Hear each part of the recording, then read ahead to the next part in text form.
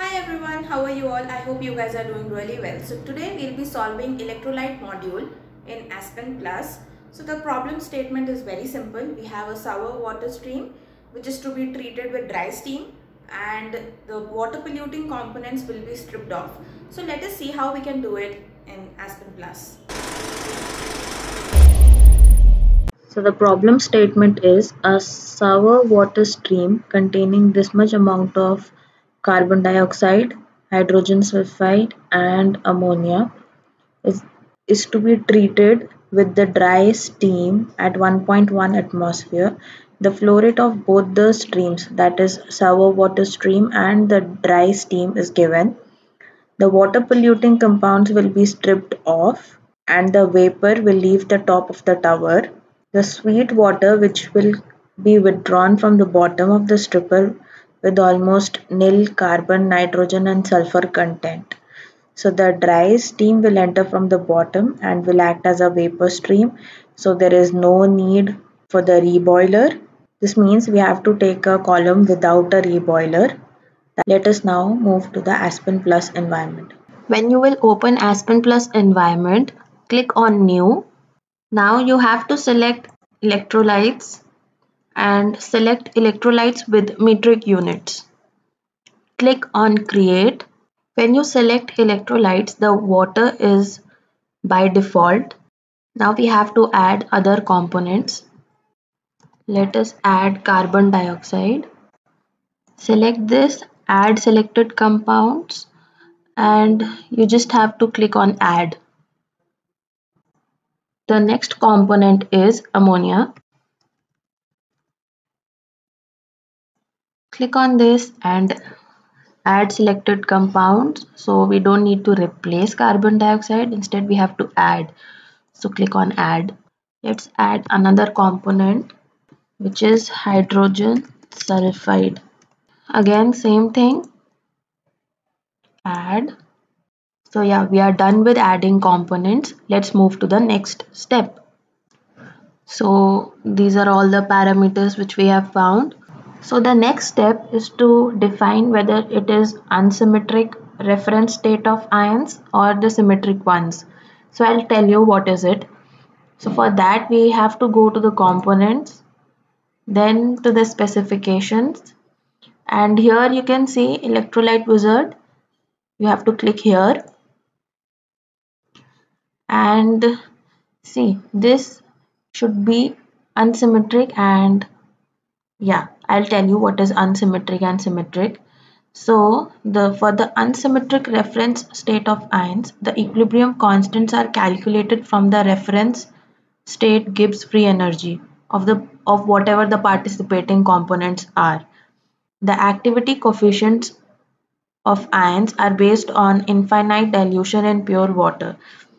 So for this we have already added water, and if you have to select the symmetric state, this means the equilibrium constants are not automatically calculated. You have to put in the data, and in our case we will be using reference state of ions, and click on next to continue. So here the only selected component is water. We have to select all these three. So click on this arrow and all the components are selected now. So the hydrogen ion type in our case will be H plus, and we will include water dissociation reaction only. And again click on next. So Aspen has given us all the aqueous species, whatever will be formed in the reaction and all the reactions which can occur. And the property method will be electrolyte NRTL, which is very commonly known. So moving on to the next. So what is true component approach and what is apparent component approach? I'll tell you now. The true component approach means whatever the results you will get it in the form of how much ions are present, how many molecular species are present, what are the salts that are present, the quantities of the salts, ions and the molecular species are reported in true component approach. And in apparent component approach, it is just reported in terms of components, not in the terms of salts or ions present in the solution. So we will, for the time being, we will select true component approach, click on next, and you will click yes to update all the parameters. So here you can just review chemistry or review Henry components. Let's see what is it. Basically it is all the reactions which will occur and all the equilibrium constants. So yeah, that's it. Click on finish, and if you can observe that all the ions are added to the component list. Now we will click on next. So yeah, we will click on next.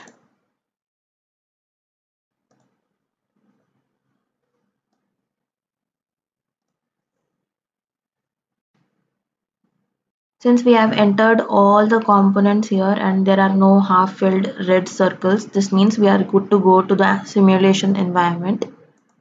Let us go. We will select a column. So we will select a column without a reboiler. So this is okay. And now we have to add our material streams.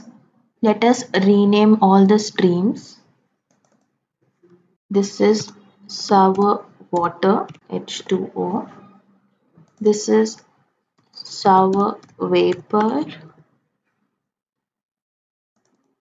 and the bottom is sweet water. Okay. Oh wait, we have to add one more material stream, which is steam.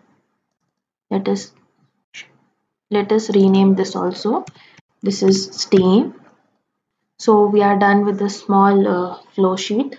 We will be using dry steam as the stripping agent in our problem today.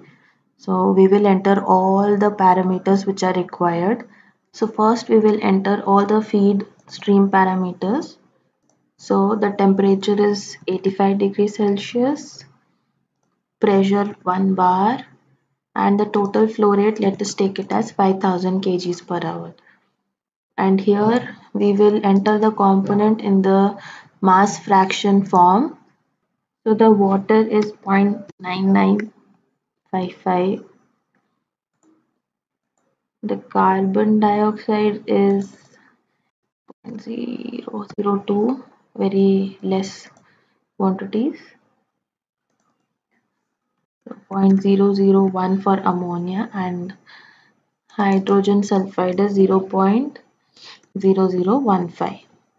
Okay, so it comes out to be 1, that means it's good. So we are done with our one of the feed stream properties. Let us go to the another one, which is steam. Okay, so the flash type we will select is pressure, and here it will be vapor fraction. The pressure is 1.1 atmosphere. Okay, and the vapor fraction will be 1. And the flow rate, here we can put the flow rate as 1500 kgs per hour. So as you can see that there is a blue tick here, that means all the parameters which are required are fulfilled. Let us move to the another section of the flow sheet, which is our stripper. So the calculation type will be equilibrium. The number of stages we can specify as 11, and we have a condenser, so we need to specify what type of condenser it is. We will be using partial vapor, and reboiler, obviously we don't have any reboiler, so it's none for this. And here we will specify our reflux ratio, which is 10. You can see that there is a blue tick here, that means from this portion we are good to go. We can move to the next tab, which is streams tab. So here our sour water will be on the first stage and steam will enter from 11th, and this will be not above stage, it's actually on stage. So the steam here will be on stage 11th. Sweet water will come out from the bottom, which is in the liquid form, and sour vapor will come out from the first stage, which is vapor. Moving on to the next tab, which is pressure tab. we'll set our condenser pressure to 1 bar and the column pressure drop to 0.1 bar. So here we got a blue tick, that means we can move to the next tab. So this is both reflux and liquid distillate are subcooled at 0 degrees Celsius. So here we will set the subcooled temperature to 0 degrees Celsius, which means that both the reflux and the liquid distillate exist at equilibrium saturation temperature and pressure. So this is all done. We will run our simulation. Go to reset and then run. So the results are available, and as you can see from the notification here. Let us see the stream summary. So yeah, as I was telling you that we will be using true component approach. So you can see that all the ions are mentioned here and the quantities are also here in the respective streams. So you can see that our sweet water, the mass flow is 5995.67 kgs per hour and the sour vapor has been separated.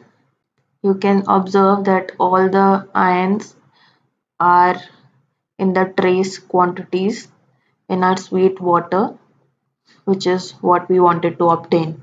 So yeah, similar thing you can do with the apparent component approach. All you need to do is just select the apparent component approach in Electrolyte Wizard, and the only difference you will get is it won't these ions won't be present, only the components will be there. So this was it. I hope you guys find the video quite useful, and if you liked it, don't forget to hit the like button. Do follow our Instagram page. The link is given in the description box below.